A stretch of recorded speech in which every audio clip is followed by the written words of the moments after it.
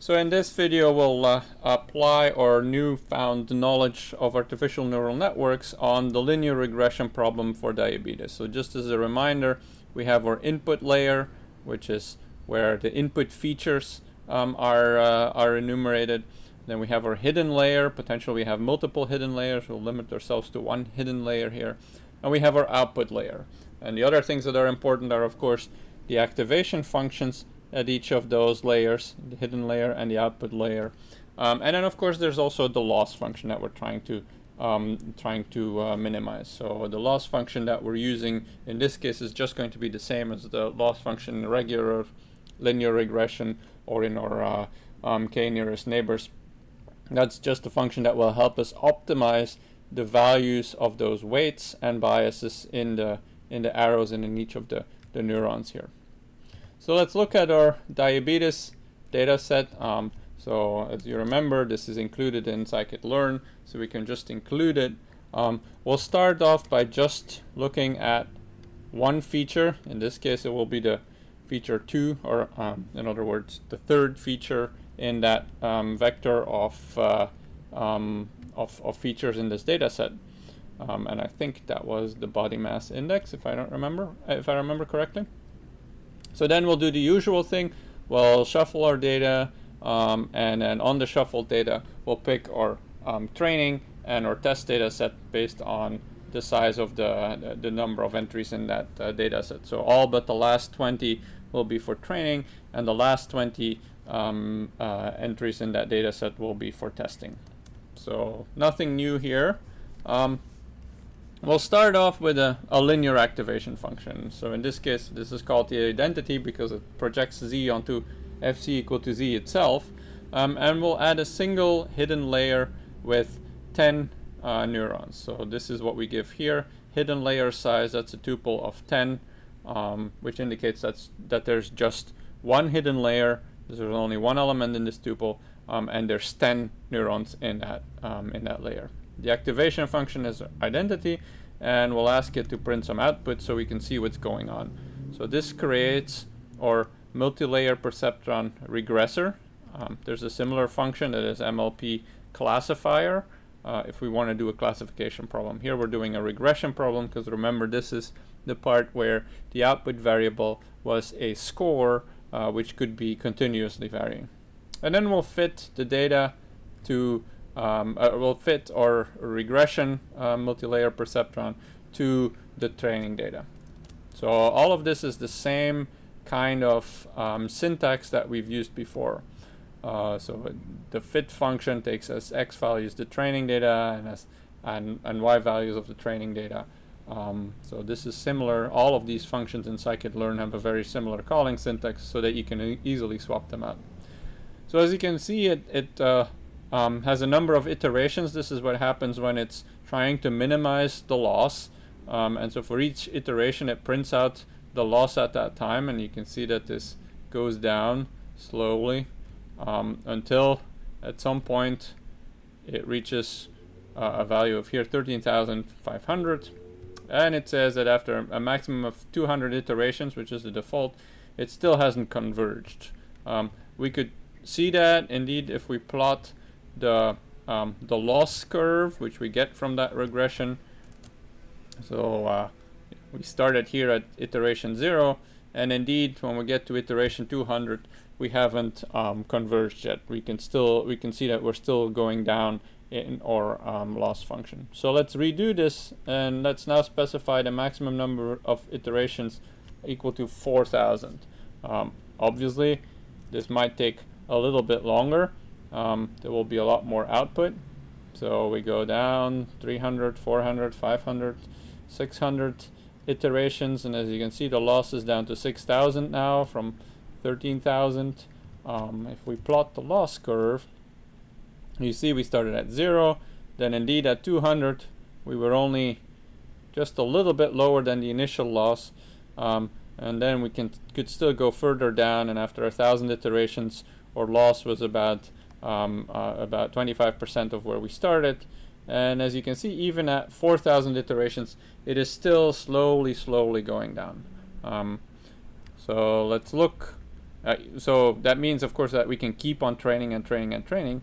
Of course, we run the risk that we're now starting to overfit our neural network. So we're not gaining anything. We're just trying to describe the training data better, but we'd probably lose out on the test data. We can look at coefficients. So this is what we did in the case of linear regression as well. So we've got our coefficients so we've got two layers of weights, one from layer 0, the input layer, to the hidden layer. So that goes from one input feature to 10 hidden layer features. So we've got a matrix with 10 elements, a column matrix. And then we go from layer 1 to layer 2, the output layer. And then, of course, we have another matrix, which is now a row matrix, or which is now a column matrix with 10 elements.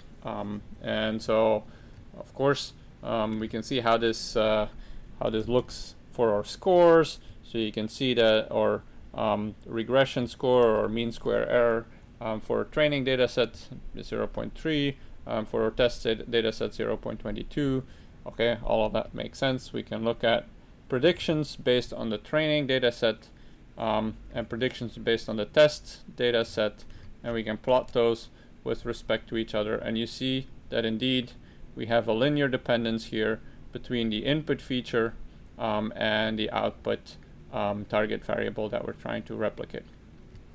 Of course, all of this is done with a single input feature and a linear or identity activation function. So now what we'll do is we'll go back and we'll apply the same kind of analysis, but now with logistic activation function. So we're adding nonlinearity, which supposedly will be able to describe our data better, and we'll include all 10 input features to really take advantage of all of the statistical power in this data set. So again, we'll go back. Let's see. Let's start here. So we'll change the activation function to a logistic activation function. Well, we need to go back and change the number of features. So we'll use all 10 features here. So reconstruct our training and our test data sets. We'll skip this part where we didn't have enough iterations. And so here we will do the training or the construction of our neural network with the logistic activation function and then immediately train it. So you see we start with a similar loss function at about 14,000. One of the things you may have noticed, it took a little bit longer for this to complete because nonlinear functions tend to take longer than linear functions. In particular, they take longer than the identity function.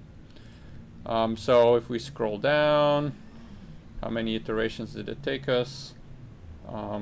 So it took us 4,000 iterations. We were not completely converged yet. One of the things you see in this MLP regressor output is that it uses a tolerance, where is it here, of 0.0001. So 10 to the minus 4 is when it will be satisfied in how much the loss is still decreasing. So as soon as the loss is decreasing less than this tolerance, that's when it will stop. So we can look at the loss curve. You see it decreases a little bit slower. It's still going down here at 4,000. We can look at the coefficients, but so first of all, what we see is that we now have 10 input features. So the number of weights in going from layer 0, the input layer, to our hidden layer, layer 1, that's now 100 coefficients. And then from our hidden layer, 10 hidden neurons, to our output layer, which was a single variable, we still have a column matrix of 10 by 1. So that didn't change, but we have now 100 variables here as opposed to just 10. We can look at our regression scores. Because of the way the logistic regression, because of the fact that we're now using a logistic activation function, we now have a different kind of output. It's not going to be the actual value. So the error, the loss function is defined somewhat differently, but we can make predictions. And one of the things we see is that when we don't have enough iterations, this model actually hasn't converged yet, so it doesn't do very well.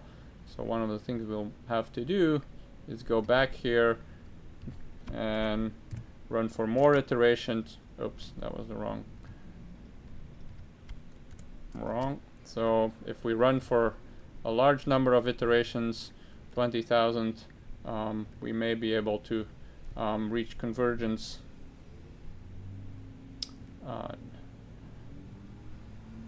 One of the things that we should of course keep in mind is that this is a fairly small data set. So now we reached convergence after 9,000 entries. So as you can see, we're we've leveled off in our learning here. We could see what our dependence is now, and this should be a fairly reasonable prediction now. One of the things, of course, that you see is that first of all, it isn't lying on a line. This wouldn't be the case for a linear activation function either, because we're looking at this now for 10 independent variables. So even though in this one variable that I'm plotting, there may be a linear dependence in the case of a linear activation function, we don't even have that. But even in that, even all the influence of all the other 9 variables that aren't plotted here can cause the distribution of these points. Okay, so that's this kind of approach of neural networks applied to our diabetes data set. Just keep in mind that this was a fairly small data set with a relatively limited statistical power, and we were trying to, after all, determine about 100 weights going into the hidden layer, about 10 weights going in from the hidden layer to the output layer, and of course 100 or about 10 intercepts or biases, B values for our hidden layer, and another B value for our output layer. So that's a fairly large number of parameters, and that's why this kind of approach with artificial neural networks typically works better for large data sets. So in the next section, we'll actually use this on a really large data set, where the number of variables will go up even further, but you'll see that this is exactly where artificial neural networks do a really good job.